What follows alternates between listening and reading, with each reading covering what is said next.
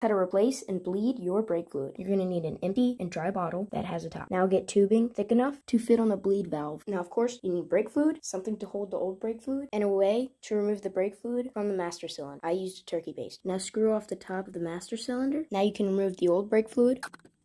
I've done my best to try to remove all of the old brake fluid, but as you can see, there is a little bit left. This should be fine as long as you don't have any other contaminants in your master cylinder. If you do, then you're going to need to disconnect all the cords and cables and take out the master cylinder to be washed. Now that I've removed all of the brake fluid, I'll fill up the master cylinder and put the top, but don't put it on all the way, as you need it to vent like that. Now go to the brake system that's the furthest away from the master cylinder. In my case, it's my rear brake. Now grab a wrench or something to loosen this nut right here. Now you can put the hose on the bleeder valve and start pumping the brakes. Now you can do the brake line that's the second closest to the master cylinder. In my case, it's the front right brake line. Now you can move to the front left brake line. And finally, you can replace the lid on the master cylinder. And that's